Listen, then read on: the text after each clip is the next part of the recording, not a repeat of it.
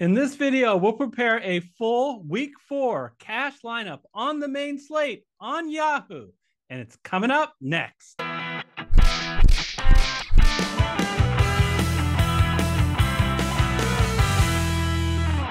Hello, everyone. I'm Eric Lee with the Fantasy Football Consultants. Hope you're enjoying this bonus Yahoo coverage. And if I can ask a quick favor, if you have not subscribed yet, please go ahead and hit that red subscriber button. It's the best way to let us know that you appreciate this Yahoo content. Plus, when we do this bonus Yahoo coverage, you'll more likely see it on your feed, and you can guarantee it if you hit the bell icon so you can be notified when we release a video.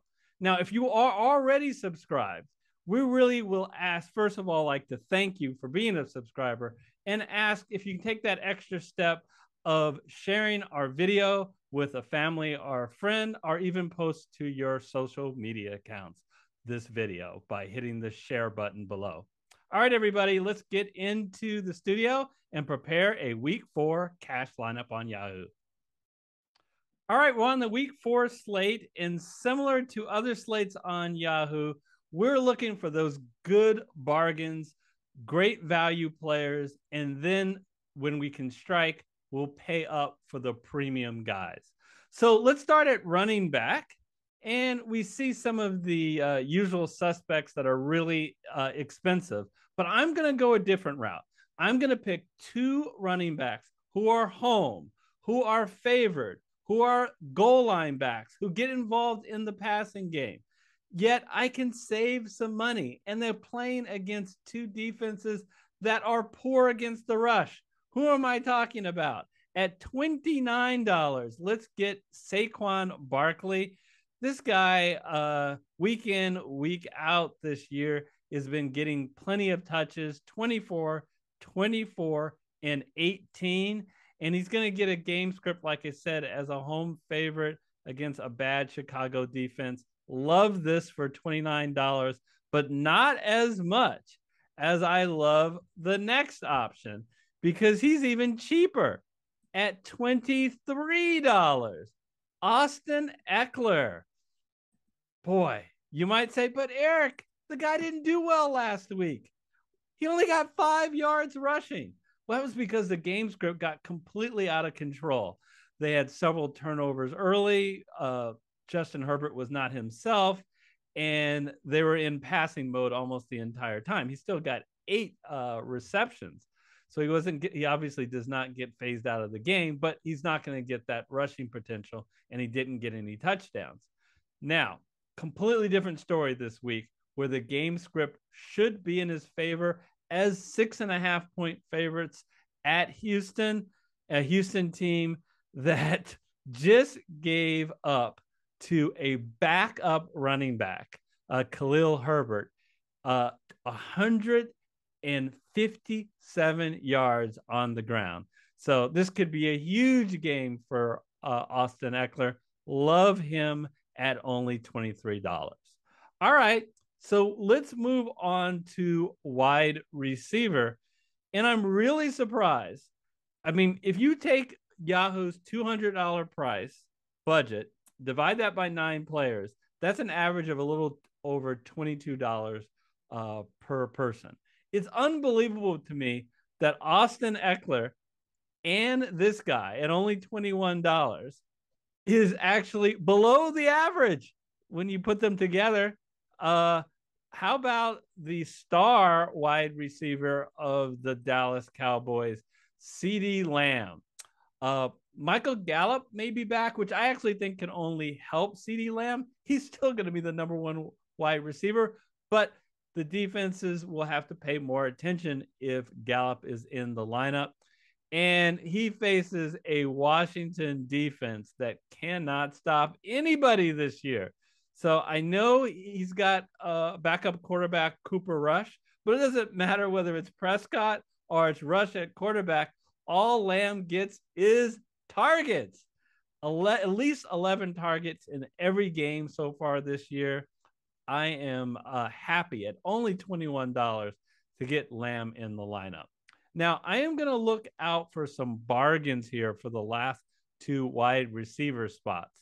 And at $15, I'm happy to get Romeo Doubs in the lineup. So let's be clear that Sammy Watkins is now on the IR. So Doubs is absolutely the starting wide receiver alongside Allen Lazard. And he was rewarded heavily last week, getting 8 receptions on all 8 of his targets. I do think that Aaron Rodgers is gaining confidence in him, which is so important as he's trying to figure out who are guys that he can particularly rely on. So love the implied total of Green Bay here against New England. Doubs, $15, pretty easy for him to pay off. And we're also going to save some money. I don't understand what the heck Yahoo is thinking. Can someone explain it to me? Why is Greg Dortch only $12? Now, I do know that Rondell Moore might come back in this game, but remember, still suspended is DeAndre Hopkins. And AJ Green, who Dortch has passed in the depth chart, is likely not going to play in this particular game. So I think that once again, he's had 9 targets, 4 targets, 10 targets, getting a high number of receptions off these targets, that he is going to be featured again here against Carolina. And $12, man, $12. You can't get lunch anywhere these days for $12, let alone a quality wide receiver on Yahoo. So sign me up for Greg Dortch. All right.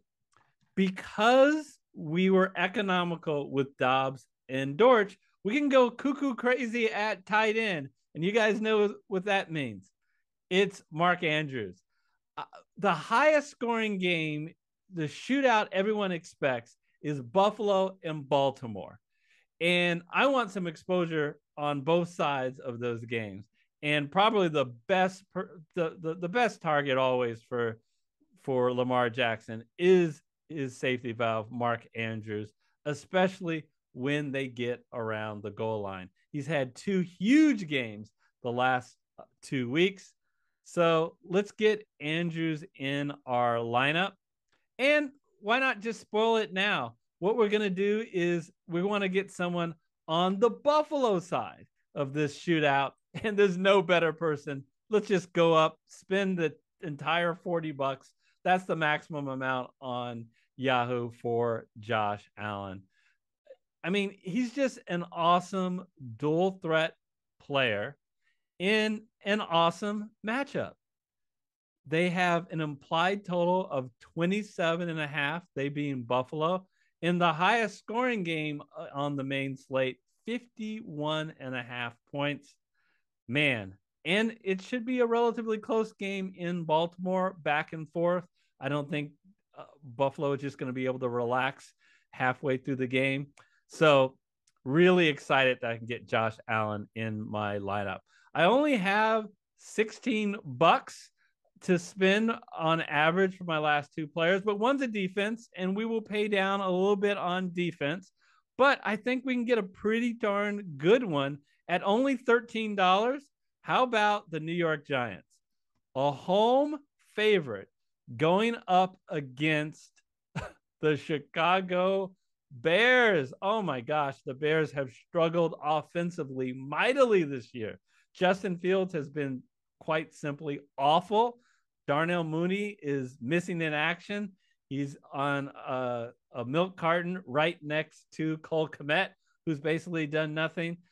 Their only real strength has been their running game, and it doesn't look like David Montgomery is going to play. Khalil Herbert, their backup back, who did do well in full disclosure last week, will probably take the reins. So I am going to fill my flex position with $19 on an easy pivot play. Yes, I do know I am playing a running back against my defense in the same lineup. I would never suggest you do that in GPP, but this is a cash lineup. It is okay to do that if you really like the value of both of the players, and I do. So at $19, I really like what Yahoo has done here, made it easy on us. Because if we look at running back and we scroll down to $19, they've priced David Montgomery and Khalil Herbert at exactly the same price. So if Montgomery is deemed healthy, then we're going to put Montgomery in the last spot.